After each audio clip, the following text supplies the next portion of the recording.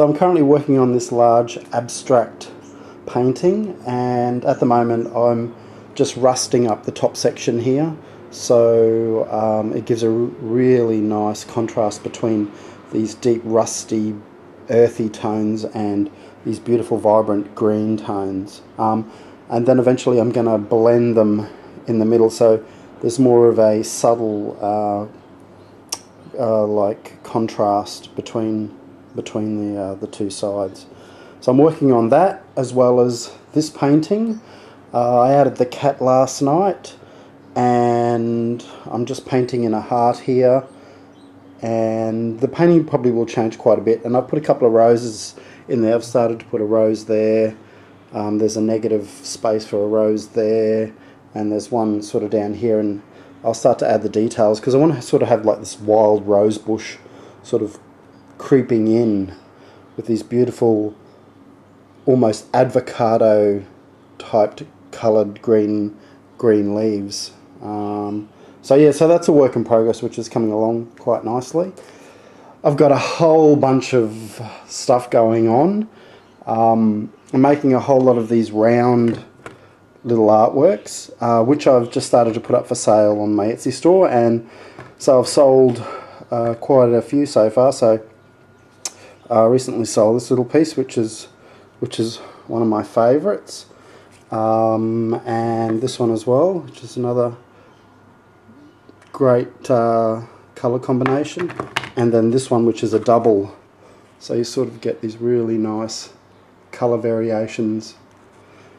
I'm working on some boxes, and they're all quite sculptural and 3D, so these have been a lot of fun to make. This one's actually got, can't really see it, but it's actually all rust inside, and this one has got some screen printing on it, and then it's got a copper finish to make it look like old copper. Whole bunch of paintings that I've been working on as well, in different processes of getting finished. So that's going to have a piece of plexiglass over the top with some more imagery, and these ones are obviously ones that need a lot of work. This one's finished. It's got a nice piece of plexiglass on it with a heart and some writing on it, which turned out quite good. I love how this one turned out as well. And the writing says, "Through our own actions we inspire others to be the change they wish to see in the world." So that's that piece as well. And then some larger pieces. These larger ones are 30 by 30 or 300 millimeters by 300, and they're multi-layered plexiglass artworks. And this one's called the Ascent or the Ascension. And there's this one called the Stampede, and once again that's got a plexiglass front on it. Liked how that one turned out. And some others in the series that are, well, that one's on its side, that are, oops, and that just fell down, that are coming together, and that one. So overall, all in all, I've got a fair bit of stuff on the go, some little works on paper that I'm playing around with. This little piece, which I love how it turned out. It's just like a little wall sculpture, and it sits up like that. But the great thing about it is it has an LED light on the back, so you can actually switch it on, and you can have like a soft glow when it's on the wall. So that's pretty, and it's called Fluorelic is what I've called it, and I'm really happy with how that turned out. Hey viewers, well, as you can see by some of the artworks that I've shown you, been pretty busy in the last month really. What I really love about the way that I work is it's all about cross-pollination, and I tend to get more ideas when I work on a lot of different stuff. So you kind of work on something, and then you get an idea from that, and then that pollinates something else, and then another idea comes up, and it's just, for me, a really good way to work. I know not everyone can do that, but I know we've all got to come up with ways that work for us. So, what else has been happening? I got this cushion made recently of my artwork. It's through a company called Society 6. Basically, you upload your a high quality digital image to their website, and you can order your own art in a whole range of different products. So there's tote bags, cushion covers, mugs, shirts, yeah, you name it, they've got it. And I ordered one to see how good the quality is, and I'm really happy with how it's turned out. The fabric's thick, the image is beautiful, and this only cost 23 bucks, and I have to say it is definitely well worth the price. So if you're looking for a company where you can put your images on, which doesn't cost a lot, then check out Society 6. I've also got a store there where I'm selling all my artworks on different products as well. So it's a good thing to do. You won't get rich from it, but you know, it's just nice to get your work out there that's affordable for everybody. So yeah, so that's my first one. I've also bought some material from the from a fabric store. It's very girly and pretty, but I'm going to customize it and put some sort of some of my cats on it, or some sort of screen print over the top, and then maybe make my own cushions from it, just to see what I can come up with. I've also been started to print my own t-shirts. This t-shirt here is one of my first designs, and it's a heart with a wing, and I really love how it's turned out. And I guess it's to represent that, well, it's just a reminder to say, you know, we're all human, we make mistakes, and that's the only way we grow. And it's also about being kind to yourself and also to other people.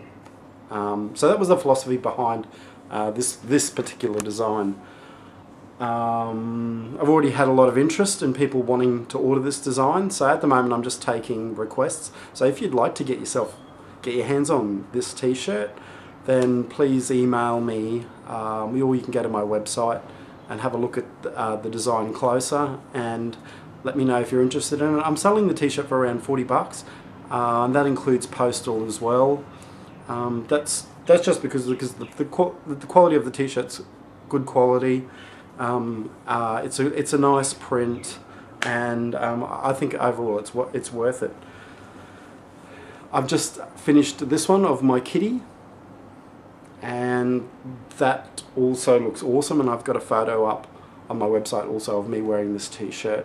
So if, you know, I'm going to be offering a few different options, so check it out.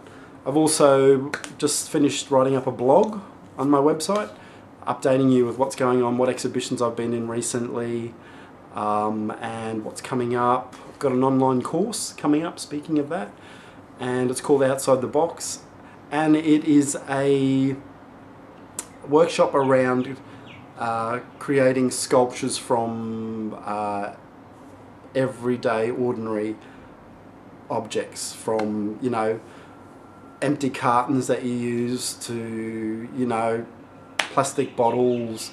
We're going to be transforming them from that into a piece of artwork. And as you saw earlier, this is one of my examples, and you can sort of see the rust inside. And this originally started out just as a perfume box, which was pretty boring and would have just been thrown out. But with a little bit of manipulation and a few little ideas to keep in the back of your head, you can transform anything into something that's unique and looks fantastic. Other than that, I'm busy painting. I've got some, like I said, some works up on my Etsy store.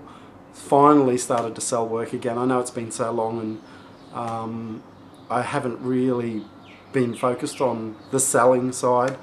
I guess for me, making art, it's not about the sales or selling stuff. So I wanted to leave you with a video of a film that I watched last night, and it was about a master sushi chef by the name of Yuhiro, and he talks a little bit about his philosophy and his passion for making sushi, and he's become one of the most famous, if not the most famous sushi chef in Japan, and he's pretty old. But it was a great film about his life and his passion for something that he loves. And I think that can be translated into anything that you're passionate about. So I just want to leave you with some of his wise words, and I want you to really think about what he has to say and how that can relate to you and your own passion for being creative. Later.